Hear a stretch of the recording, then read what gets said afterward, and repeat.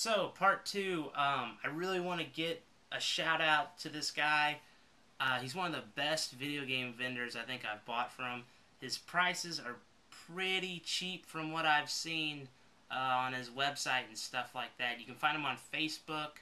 I'll put a link to his Facebook page and his website, which he sells everything from the website, but it's good to be friends with him on or like him on Facebook because he gives you previews of what he's putting on his site, what he's putting on his eBay channel and stuff like that.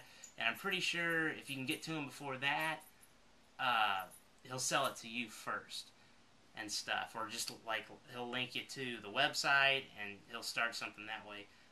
He's from North Carolina, somewhere up north. I forgot the town, but he is from North Carolina. He posts a lot of pictures on his Facebook of him every single cart and console he buys. He personally cleans and just go. They look dirty and shitty and everything, and he takes them apart, cleans them. They look brand new when he puts them back together. His site is called GameWiz. Really, I would feel definitely very, very confident buying from this guy. His prices are, decent. I'm not saying just be like, he's selling, everything for $5. But I've found some rare things from him. I've seen that he's found like Dracula X for people and stuff. I'm just gonna delve in. First game that I bought from him was this one, which I've been looking for forever. King of Dragons for the Super Nintendo. I want this game so bad, and he's the one who came through for me. So, I gotta appreciate that. And I've bought 3 games off of him so far, and they look beautiful.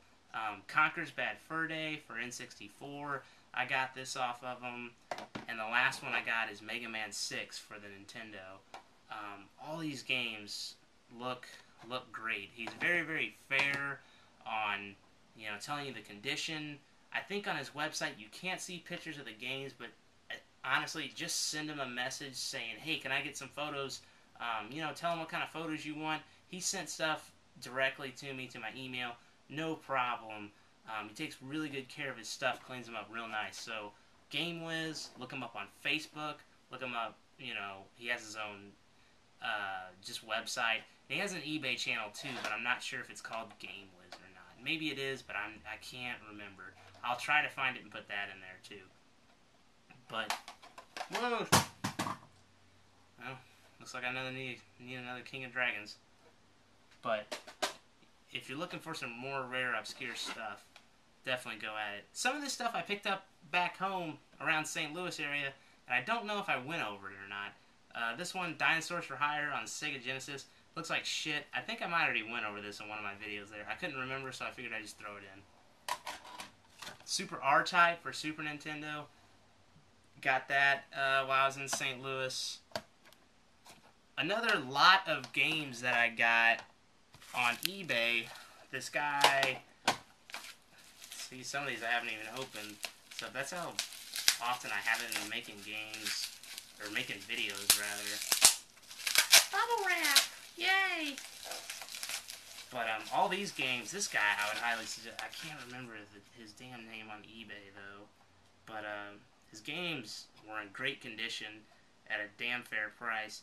I got Wise, Wonders from Wise 3 on Super Nintendo. This came in a lot. This game I couldn't find forever, now it's got an affinity for me. Twisted Tales of Spike McFang and Lagoon. I bought all 3 of those games for I think $30. And I think that was an offer I made him. But they're all in really, really clean shape, so it was great to get those. I got Run Saber for Super Nintendo. That was another game I picked up in at home. Some other games I picked up at home that a friend of mine gave me. You might remember him from the video. He's going to be one of the guys, hopefully help me out soon. Everybody back home is working on getting their own capturing footage and, working out how they're going to play, what they're going to do with editing. So hopefully we'll see more Clutch, Lunch, and Just Jared pretty soon. But they're just getting stuff worked out. I'll try to keep content flowing for you guys for right now. But Clutch made sure to just send me home some stuff that he didn't want anymore. WWF No Mercy and Kirby the Crystal Shards for N64. He gave me both of those. He just let me have them. which I was very thankful for. A game I picked up recently, I think before Christmas, at a local store was Shadowgate. I think this game's decently rare on Nintendo. I haven't really looked it up, but it's got some awesome like cover art, so it was really cheap, like $6. So I was like, why the hell not? I went to Player's Choice with my girlfriend a little bit after Christmas just to go visit Myrtle Beach and everything. While I was there, I picked up 2 games. Dawn of Mana for $8. The cheapest I could find this game online was close to $20, so that was definitely a good buy. I don't think it has the guide. And my second TurboGrafx game. This one's actually in the box with the guide. Keith Courage in Alpha Zones. I've actually looked up Let's Play footage of this game. It looks kind of hard, and at times it looks kind of boring, but I've looked at a lot of like top 10 lists or great games on TurboGrafx and stuff like that. This game is on a lot of them, so I'm really glad to pick this up because the parts where you get in like the mech suit look like a lot of fun. So I'm very, very happy to have that. Today, again, like I said, with the fucking play and trade, what the fuck happened? One, I went and it was a goddamn pizza place, and the other one I went and it was a, what the hell is it called? A Goodwill. So I was like, you know what? Fuck it, I'll go in Goodwill and see if I can find anything. And I did. I found Painkiller Hell Wars is an Xbox game. It's a first-person shooter. I know nothing about this game, but the one lady's just like, is there anything else you want in here? It's an old one. So I was like, let me look at that one. And she's like, it's $7. So I was like, okay. It is made by People Can Fly. They published this, or developed this game. So those are the guys you might know. They made Bulletstorm. The team was bought by Epic, and now they're making Gears of War Judgment. So they're developing the story part of that game, overseen by Epic, and Epic's taking care of competitive multiplayer. Since they've had guys that have been doing that, making Unreal, making the last 3 Gears games, they know kind of what they're doing with Gears multiplayer. So they left the multiplayer to Epic, and the single-player campaign is being overseen by Epic, but it's being developed by People Can Fly. So they made Bulletstorm, which I didn't like that game that much at all. I was always focused on like trying to score and less about shooting stuff, and I like adding the strategy stuff to the game, but you gotta make it very adaptable, because I was just getting shot because I'm just like, oh, let me go over here and line this up and fucking kick this guy and da-da-da-da, and it just got, it was messed up. It was just, it broke up fluid of the game for me, because I was like, oh, let me try to do this, and then I'd screw it up, and I'm like, god damn it, and then like I'm getting shot because I was spending all this time trying to kick a dude into a spike and fucking shoot his balls off while he was like flying through the air, and before I could, so, I mean, it was just like, I don't want to sound like a retard, like, just give me a gun and let me shoot bad guys. I appreciate the effort, but it just wasn't for me. But Painkiller, I'm interested to delve into it. It looks pretty crazy. There's skeletons and minotaurs and priest-looking, like, monk guys, and you just got big-ass guns, and so he's throwing a hammer through a guy's chest. I don't know. It looks pretty neat. And the other one, this game was on a friend of mine, Xander Scullion, was talking about this game. It's a SVC Chaos, SNK versus Capcom. Pretty sure he was talking about this game, but you got like the SNK characters versus Capcom characters, which is pretty awesome. The game looks like it's graphically pretty sweet. This game is in like crisp ass condition. The box is beautiful, the label's beautiful, the disc and guide looks sweet, but I don't know what it is with fucking Goodwill. Have you ever heard of a goddamn sticker? Why do you got put permanent ink on the fucking game cases? The good thing is I can just change out the box, and the labels will still be nice, but why the hell, like, put a goddamn price tag on it? Which I will say, the one up in Raleigh is better than the one down here, because the one down here puts the disc in a big CD case, and then writes the fucking price and inventory number on the fucking disc. What the fuck is wrong with you? Like, that is retarded. Nobody wants to buy DVDs, CDs, and video games that have a fucking permanent marker put on there by the person that's selling them. I can understand if some kid wrote it on there, like, his initials so they wouldn't get stolen, but not the goddamn retailer. It's stupid as shit. Quit doing that dumb shit. If you're... Never mind. It's fucking stupid, alright? Alright, I did say something about my older brother giving me a lot of games. What kind of sucks is he thinks he's traded a lot of that shit in. He's like, I don't know, it was in the garage and I think I traded it in. So, a lot of the stuff that was mine, he gave me. And some of the stuff isn't mine, and he gave me too. I guess if he comes across anything else, he'll let me know and he give me more. But a lot of the stuff that he gave me, this was one of my games. Kingdom Hearts 2. This is what made me get into action RPGs. I watched a review of this game. I was just like, what the fuck? Cloud from Final Fantasy and Mickey Mouse. Like, the hell is that? But the gameplay looked cool. The graphics were amazing. The sound design is colorful and looked really nice. I picked the game up. I really like this game. It's freaking cool. I wish they'd make a Kingdom Hearts 3. I'd like to get into maybe one of the DS, the 3DS ones, or the I don't think there's one on the Vita, but the PSP one. Something like this. This made me really fall in love with like JRPG, action RPG type style. It's a lot of fun. I don't know if it's considered a good RPG, but I think the game's cool. Zelda Twilight Princess on GameCube. I own this. He borrowed it. So, can't wait to jump in. I never beat this game. A lot of people like or hate this game among Zelda fans. I really like it. I love the art style. Some people say it's too dark, too gritty. It looks more like first-person shooters, just a lot of browns and dark colors.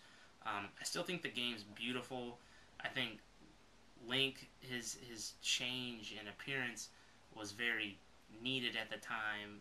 I'd like to see him visit it again with that Wii U demo they gave with just the Zelda thing where you could mess with the lighting and stuff like that.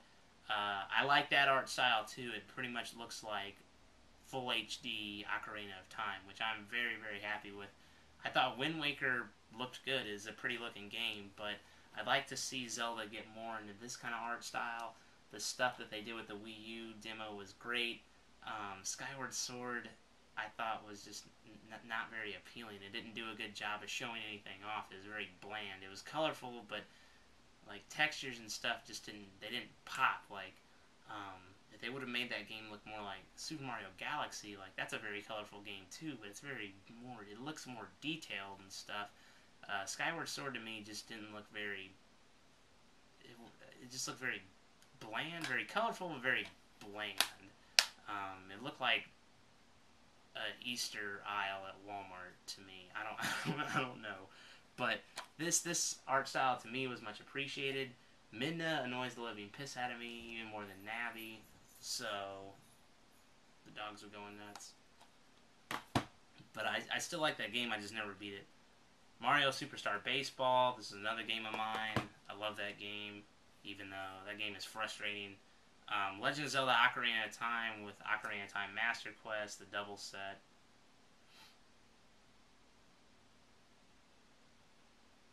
It's just got a bunch of demo or Mario Golf Player's Choice Edition Toadstool Tour. This is a game that I got for Christmas one time. PlayStation 2. My mom bought it for me. And she's just like, the guy at the store said it was a good game. And I was like, I don't want some cheesy, stupid-looking anime game.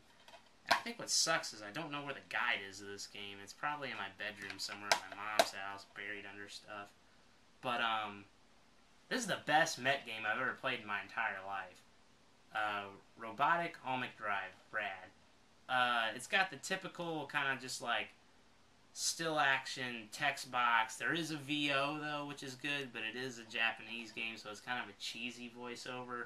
The gameplay in this game is cool. You control your guy, so you gotta run, and you get like a hover thing, and like get on a building, and then press like select, and it zooms in to your robot.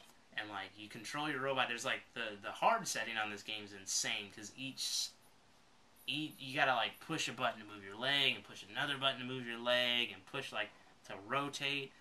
It's very easier on easy. That's what I'd suggest if you play this game. I don't know what this game goes for. I highly suggest playing it though. There are times that are frustratingly hard. There's 3 different mechs to play in this game. And I think 3 different characters you can play as too, that each have like a different story. 2 of the mechs have an alternate vehicle mode. One turns into a jet, one turns into a tank. But it's developed by Square Enix. It's just a really cool game. Like I said, pretty cheesy characters, pretty cheesy voice acting. Gameplay-wise, definitely sells it. Freaking awesome game. Like, I was just like, Mom, why the fuck did you buy me some Japanese robo game? I gave it a chance, and it's awesome. I imagine this game probably goes for a decent amount of money, because it is a good game. It's one of those Japanese games that, like, are expensive for some reason. But, I don't know. Play Robotic Almec Drive if you get the chance, though. Harvest Moon Save the Homeland, the very first Harvest Moon game I ever played. It got me hooked on the series. Don't leave your cows in the rain. And also I got Ratchet & Clank Going Commando. I think this is the second one in the series. This is my personal favorite game in the series. I think it's great. The weapons upgraded. You can get armor. So much more stuff than the first one. I know everybody talks about the third one. I did not like the third one that much. But Up Your Arsenal was freaking awesome. Ratchet & Clank was a series my brother liked and stuff. And I'm glad he let me take these. The other one, Ratchet Deadlocked, I know a lot of people don't like this one because this is more focused on co-op. And like, if you don't play co-op, you get the 2 robots and stuff like that. I really like this one. You know, I don't really care what anybody else says. Ratchet Deadlocked was really cool to me. I really like this game. And it's a hell of a blast playing with my brother. I love playing, you know, playing that game with my brother. Last game, where did she go? Very, very happy to show off this next game. It was way on top of my collecting list. So, I'm really fortunate to show this off. When I was a kid, I loved dinosaurs. A lot. So this game, when I saw it, kind of reminded me of that scene from Fantasia, which is one of my favorite movies growing up as a kid, where you saw, I can't remember the classical score it's set to, but it's like you kind of see the evolution of life on Earth and stuff. And that's pretty much what you play through, what I can tell from watching Let's Plays of this game. But that is E.V.O, Search for Eden on the Super Nintendo. This is a very, very hard to find, very expensive game. I found a very kind person on Nintendo Age Forum that was wanting to get some of his rare games off to good homes that he had played a lot, and he's just like, I don't see a reason of them just sitting on a shelf because I've played them so much. I'd like to get them in a good home with someone who would appreciate them. It gave me a good deal on it. I still dropped a decent amount of coin, but nowhere near as much as eBay. I'm very, very fortunate to have this. I've had it for a while. I was going to do it in a Christmas episode. I just never gotten around to doing it. But E.V.O. Search for Eden is the, you know, the icing on the cake for this video. Very, very glad to have this game. It looks great, and I can't wait to play it. I will definitely be doing some Let's Plays of this because it's super freaking cool, in my opinion. Just the cover art alone with the dinosaurs and stuff on it, it really, really wins me over.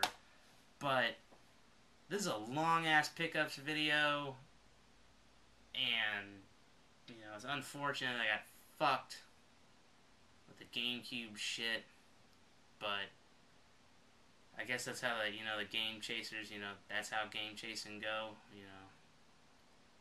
I guess I got caught slipping. They might call it slipping. I call it fucking skidding across the ground, leaving a shit stain, if you ask me. But, got my wallet back. I'm ready to make more content for you guys. So keep it locked, because I really want to keep making videos. And I hope you guys enjoyed this one. It was a long 2-parter, so see ya.